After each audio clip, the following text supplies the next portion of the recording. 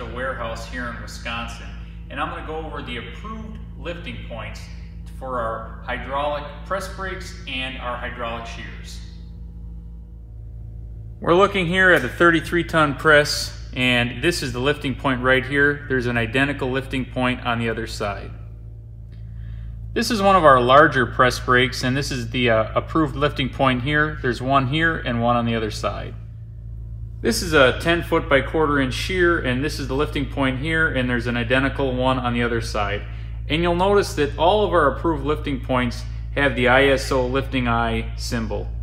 For more information on lifting these machines or any other metalworking machinery, give us a call or go to TommyIndustrial.com.